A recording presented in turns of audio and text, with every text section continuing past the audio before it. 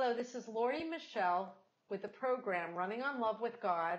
I'm here in Israel broadcasting and with my co-host Anna Marie in Chicago. Hi, Anna Marie. Today's program is about depression. What is the cause of depression and is there a cure? Depression plagues many people around the world in record numbers, and suicide is a growing problem around our world. I read a statistic from the CDC that suicide is the number 2 cause of death in young adults. Crazy. Where did this go wrong in our world that people are resorting to such a thing as suicide? And why is there so much depression? So we'll explore this conversation of depression and suicide, a deeply troubling topic that plagues many people and many families around the world. I'm going to turn the conversation over to you, Anna Marie, because you're a great interrogator. And you can ask me a lot. Yeah, you ask some of the best questions that many people have on their minds. So I'm just going to turn it over to you. I'm going to start by asking the title question directly. What is causing the rise in depression? You've documented that there is a rise, but why? I don't remember. Either we didn't talk about depression and suicide 30 years ago, or else there's a whole lot more of it. There's a lot more of it. There always has been problems with depression and suicide. It's an age-old problem, but it's a growing problem, and it's affecting young people in record numbers. If you have the picture that I posted on social media, I posed a question, and let me get my glasses, and I said, depression, your soul knows what your mind has forgotten. God is calling, time to remember. And there's a young man sitting on the ledge looking like he's ready to jump and end his life. Anne-Marie, you can take the picture down because I want to address that. When I was awakened in April of 2009, my life careened out of control. People didn't understand what was happening to me. I knew fully well that the voices that I was hearing were divine and God himself. But in this world, when you hear voices, you're immediately carted off and told that you're mentally ill and you're put on drugs. So this was very depressing, and immediately I refused the drugs and I refused the diagnosis, and I went immediately to my rabbi because I knew that this was holy and it was divine and it was my life coming to fruition. This is something that was always been inside of me my whole life. But many people are less fortunate than me and don't reach the right way. And they fall prey to the world of mental health and diagnosis codes and drugs. And sometimes the drugs are necessary, but a lifelong incurable diagnosis is not the right way to proceed with your mental health. And so what is the cause of depression? You have forgotten who you really are. And we just did a program on mental illness, and I posed the question, what is the source of mental illness? And Hashem God has made it very clear that the source is spiritual. So if you treat it strictly biological, meaning physically with drugs and physical interventions, you're missing the source of the problem. When you're depressed, you have forgotten why you're here and who you truly are. You're not your flesh and bone. You are a spiritual creation of God himself. You come from him.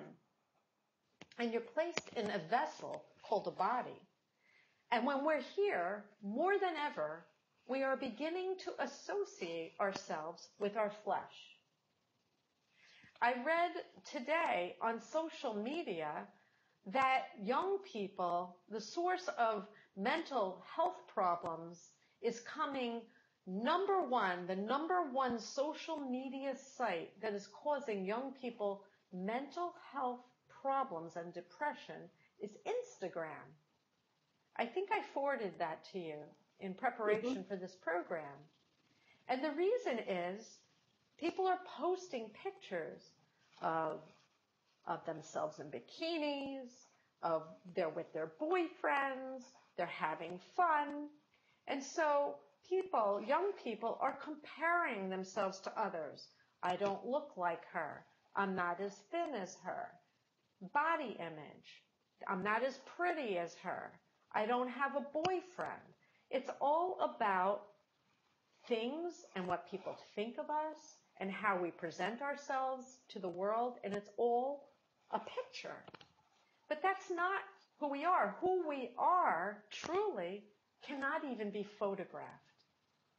It's concealed, like God is concealed. So the number one source of depression is you have forgotten who you are. And when I was awakened and my life was careening out of control and people were saying false things about me, that I can't hear God.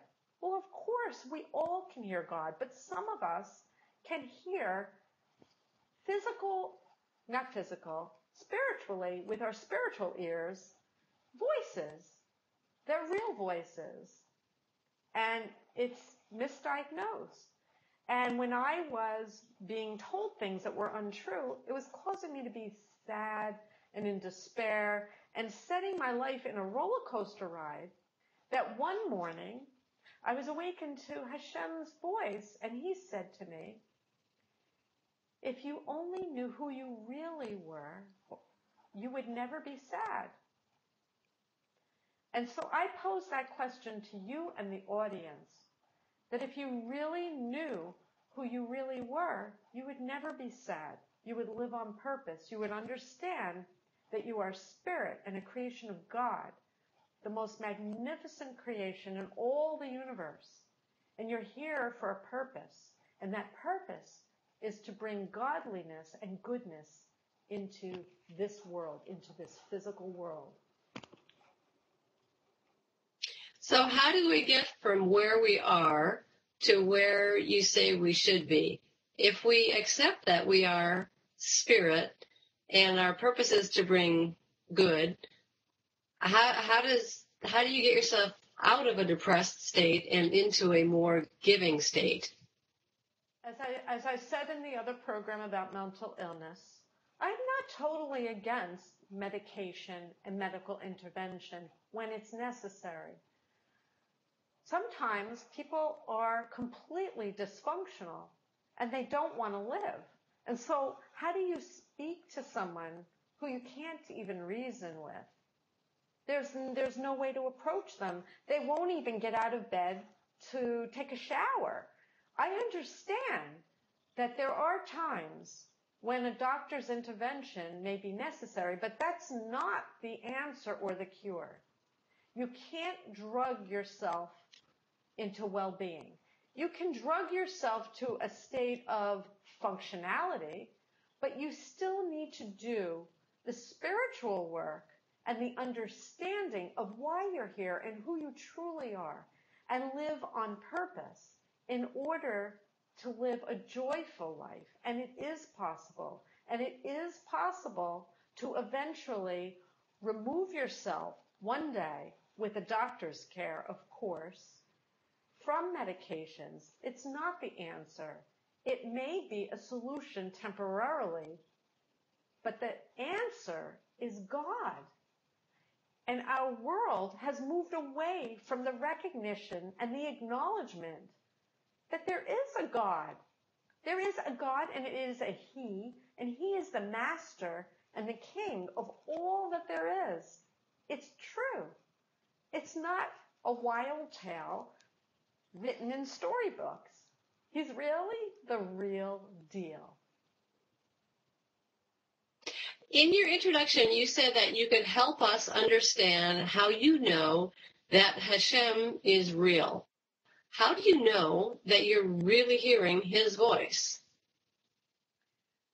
I lost my physical ears, Anna Ray, and I was distraught beyond belief. I'm an outgoing person. I'm in sales and marketing, and I was running my own business, a breadwinner for my family. And I was going physically deaf. But what it was replaced with was this uncanny ability to not only hear Hashem God, Him, and I can share with you how I know it's Him, and it couldn't be anything else but Him, but I also hear people when they've crossed over. He brings them to me. He is my gatekeeper. I am completely protected by God Himself. No one can talk to me without His permission, and He's always right there with me when someone comes to me, including my own father who passed away in 1985. I hear and speak to my own father.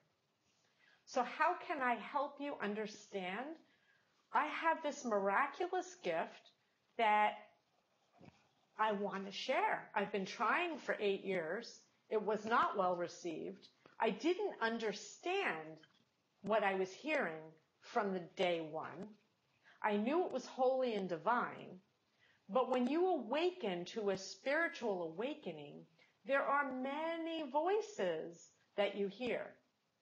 You may hear Hashem God, but He's not the only voice that's available to a spiritual awakened person. And there are many negative, evil, terrible voices that you should never listen to. As a matter of fact, it is against Torah law to reach for the dead. And there are many people who are spiritually awakened who have made it a profession to share the voice of people who have crossed over. Very dangerous, excruciatingly dangerous. I can tell you stories that would literally make the hair stand up on your head. Very dangerous. It's a dangerous activity. Without God's laws and God protecting you, it's not for the faint of heart. So how can I share with you that God is real and I know it's Him? It couldn't be anything other than Him. He is pure love. I not only hear Him with my spiritual ears, He shows me visions all of the time. And the first thing that I did when I had my awakening was reach for Torah and Torah law to insulate myself and to learn, what am I hearing? When you are awakened, Anna Marie, and you start hearing things that are not physically in the room, it's an imbalance. You don't know. You're straddling two worlds, the physical and the non-physical, and you don't know who these voices are. And it's very dangerous. So I learned over many years what I was exactly listening to and hearing. You can't prevent it. You can try to mask it and take medications, but it won't interrupt and stop those voices completely. Especially when it is the voice of Him, the One, God. No matter how many drugs they tried to pump through my veins, His voice was loud and clear and strong. And how do I know it was Him, Anna Marie? Pure love, pure strength, pure wisdom. Don't you worry, we'll get through this. When it's something other than Him, you can hear instinctually the difference, but that's not enough. I learned over these years to discern, and I know exactly when it's Him, and I know exactly when it's something else. And He is always present in my life, always. He is the number one presence in my life, and He talks to me constantly. And others don't even come near me. They won't even speak to me without his permission, as I said. So how do I prove this? I literally cannot prove it. I can just share. And it's up to you to listen to me and to listen to the wisdom that I share, and you decide. And as you said once to me, you said, Laura, it doesn't even much matter if I believe you're talking to God. The things that you say are wise and healing and smart. So, no, I can't literally prove it. I can just share. All right, so let's have a little more sharing now. Getting back to the subject of suicide, is suicide a sin against God? And can someone who has committed suicide be welcome in the world to come? He just said yes and yes. So okay, can you talk a little bit more? Bad news, or bad news, good news. Yes, it is a sin.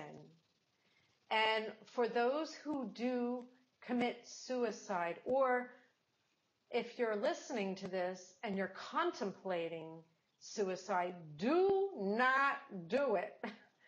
Do not do it because you think you're ending horrific pain and it's somehow a destination on the other side that's more desirable than where you are. But I can assure you, I have heard people after they've committed suicide. He has brought people I know after they've committed suicide, and they are more depressed, more humiliated than they were when they were here. When you are dead, God forbid, you are now awake to who you really are. The source of depression is not knowing who you really are. When you die, you suddenly have all of those memories flooding back. And you are awakened to the fact that it was a supreme honor and privilege to be here in the physical world, in your body. And what did you do? You ended your life. It's a humiliation that I do not wish on any human being. What I wish for people is to wake up while you're in your body and understand that He is real, He is watching you, and every single thing that happens to you is on purpose and for your good. My deafness brought me to my knees in despair. And what did I do? I reached for Him. And my deafness, which was my worst nightmare, led me to my biggest honor and my supreme gift. So is suicide? Yes, go ahead. No, go ahead. Okay, I was just going to ask, is suicide ever justified? And I'm thinking of cases where people have a terminal illness and they're in great pain and they're about to leave this existence anyway. Is that okay? He says no. Oh, shoot. He says no. He says passing is at a time of his decision, but there is one caveat. He just brought up 9/11. And when 9/11 happened and those planes hit the towers, people had a choice whether they would burn to death or leap to their death. And they took the power into their own hands. They knew they were going to die. Horrible. Those images of the people leaping out of the towers. And then there's, of course, the biblical story of Masada, where Jews were held up at Masada, which is here in Israel. And rather than being taken by the Romans and killed by the Romans, they took their own lives. They committed mass suicide. And he says that was forgiven. But most cases of suicide are not okay. All right, so then I assume that assisted suicide is like double the sin or double. I mean, the person who's assisting is just as culpable as the person who wants the assist. He says true. Okay. Yes, I'm getting yes. This is not my answer. Okay. It's his answers. There are situations when you're dying of cancer, and I've seen it, I've lost people, and they will put you on a morphine drip to alleviate the pain, and eventually it speeds up the process of leaving. He says he used a Hebrew word, besetter. He said, that's okay. You're on your way out. They know you're on your way out. There's no saving you. So, okay, but you're not allowed to take. I can't make those decisions. I think every individual situation is unique, but suicide is not good. Okay. Okay, so when you gave some ideas of how to help ourselves if we're feeling depression, is it possible to help someone else? If you see somebody else descending into a state and you worry that they might commit suicide, what can we do to help? You need to talk to them. You need to try to help them realize we need to have an entire worldwide awakening. What do I mean by this? I mean, it's time, Anna Marie, to understand that we are children and creations of a creator. And suicide, when you decide that your life isn't worth living, you have forgotten your purpose and where you come from. You're completely absent of the knowledge that you are a creation of God and you're being tested and watched. And before you got here, you had an identity. You might be someone in the ghetto who is feeling hopeless, may be the reincarnation of Martin Luther King. And he doesn't know it. And he's here specifically to stand up and bring world peace right now. But he's feeling depressed. Nobody loves me. I don't have money. He's completely void of the memory that he was the great Martin Luther King in a previous life. That's how embarrassing, humiliating it is when someone ends their own life because they lost their job, they lost their girlfriend, they gained 20 pounds and they feel too fat and they look ugly. I'm just going to end. I'm exaggerating, but there are situations like this. I'm not exaggerating. There are people, because of their body image, because of their love life, because of their financial life, they're ending their lives. And they're completely unaware that they're surrounded in love and God is watching you. And you've made a covenant with Him to come here. And right now, all of us collectively have a purpose. And our purpose right now, in these end of days, Anna Marie, is to work for peace on earth.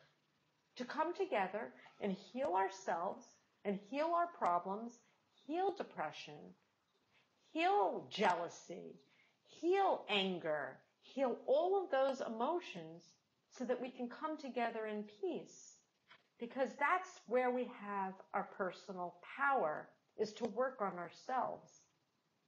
If you give up your God-given privilege to bring peace here. And when you're depressed, and I was, many times you're using the word I too much. I don't have enough money. I don't have enough friends. I am not, I. If you twist it around and turn it around and say, someone else needs my help, What can I do for you? And you are more concerned about your mother and father, you wouldn't harm yourself if you were more concerned about the people around you and how they would be affected. So you need to be more outward like God. If you're having financial problems, there's someone who's sleeping on the street. So if you turn yourself outward and you're more concerned with other people and helping others, you'll lift your own soul by doing that. Okay, can you do that? How do you instill that in your children? You mentioned that young people are committing suicide at a very alarming rate.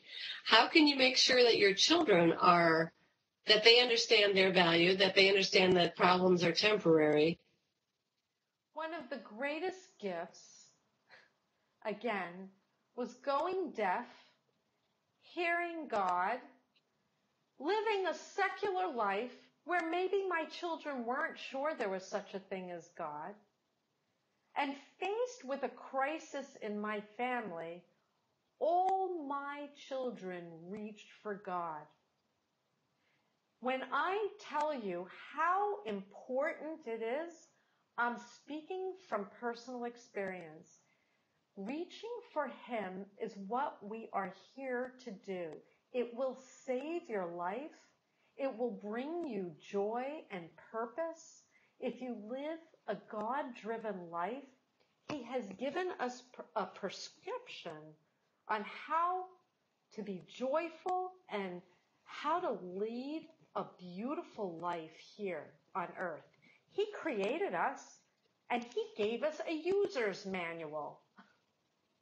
And most of the world is completely oblivious to this knowledge. So how do you help your children? Wake up. He's real. Learn. That's what this is all about. You know, I can't prove to you that He's really here talking to me. You're going to have to reach inside of yourself and ask yourself the right questions. Why would a lady from New Jersey walk away from her all-American life, her SUV, her diamonds, her friends, everything, to live in Israel and to do this and put my life on the line? Why?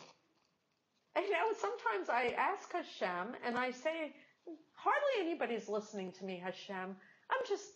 I can't stop, but, you know, I don't know if anybody's going to listen. And He said, keep going. This is why you're here. And this is why we're here. And there's our Okay, final hearing that 2-minute warning. There's our two-minute warning. All right, so can you wrap up the show with simple steps that we can take toward better mental health or how we can help others who might be suffering? So however you want to take that.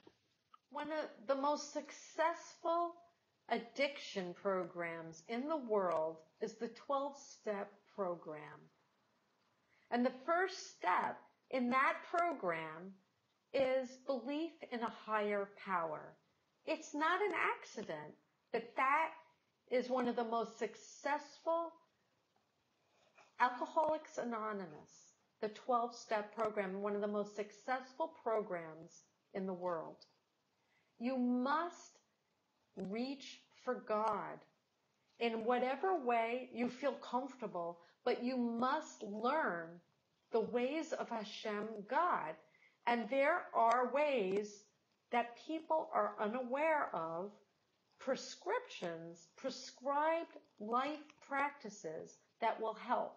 But the very first thing that we need to teach our children is that you are a creation of God, that everything that we see and touch is not all that there is, that you have a divine purpose, and that you need to reach outward and love someone else more than you're thinking about yourself.